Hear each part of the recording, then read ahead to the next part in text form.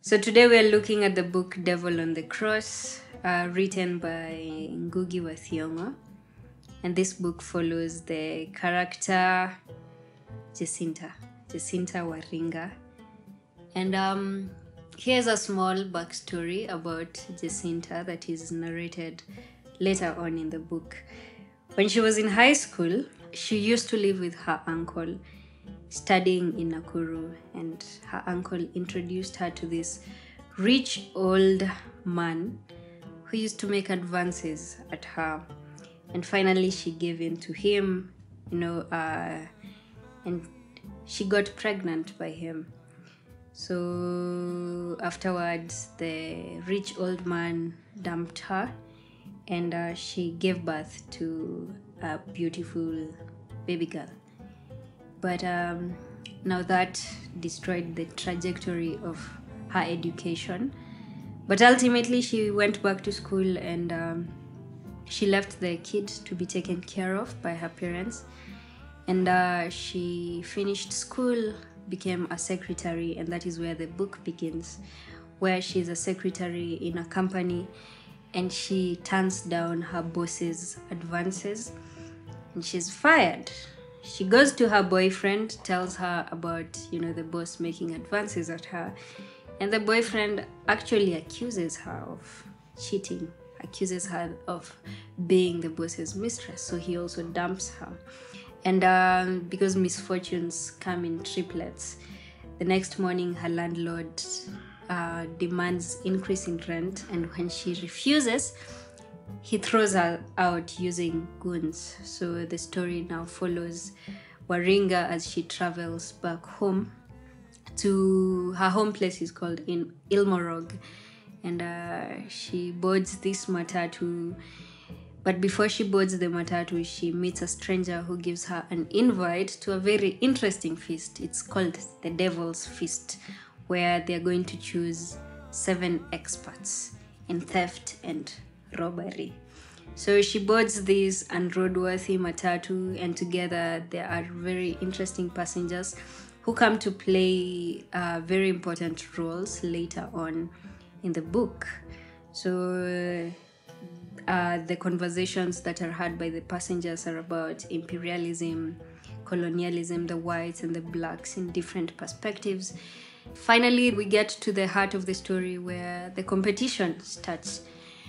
And the competition is interesting because they are choosing the best thief. So as a thief, for you to qualify to be top 7, you have to tell the people your name, your wife, how many mistresses you have, the models of cars you drive, and the models of cars your wives and mistresses drive.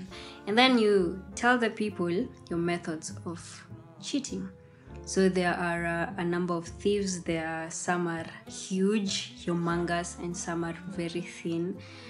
Some are stealing lands. Others are, stealing from people by extorting from them.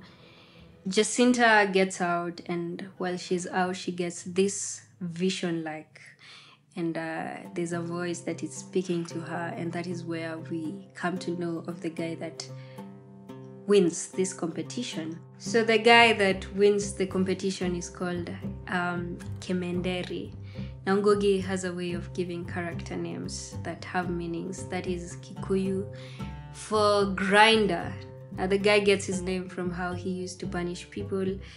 He used to get in his Land Rover, then, make men and women lie down and drive over them. So he literally used to grind them. And he wins the competition by saying that for him to steal, you have to touch on every aspect. And he has 3 notes in his quote-unquote manifesto: milk their sweat, drink their blood, and devour their brains. So he says you have to institutionalize people. Number 1, in religious institutions, make them believe in the religion of the drinkers of human blood, and open schools where children go to them and they praise tyranny, and because basically that is tyranny. And after that, institutes entertainment systems where people come to see films that praise the drinkers of human blood. After that, get publications that basically denigrate people that oppose this system. And finally, for people that do not abide to religious institutions, open clubs for them. And with that, you're able to gain all their brains. Akoti said that a brain is the largest factory that manufactures poison, and that is where he aims to get them.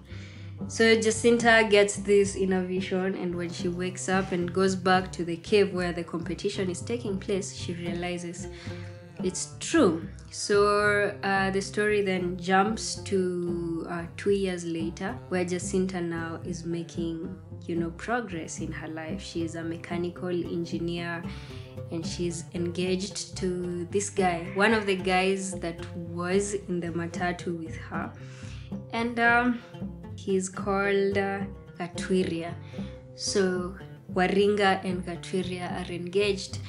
She's building her life, and now they're going home for introductions to go tell Gatwiria's parents that they are engaged. So when they get to Gatwiria's home, the invited guests for the ceremony are actually the thieves that were taking part in the competition. But that's not even the most surprising part. The thing is, Waringa sees Gatwiria's father, and it turns out that Gatwiria's father is the rich old man that impregnated her when she was in high school. And as if that is not enough, this rich old man calls her aside and is propositioning her, asking her if she can be, his mistress. So Waringa is so mad, she takes a gun out of her purse and shoots him. So the story ends when Waringa has walked away and Gatwiria is torn between running after her or going to his dead father. That has been our story for today.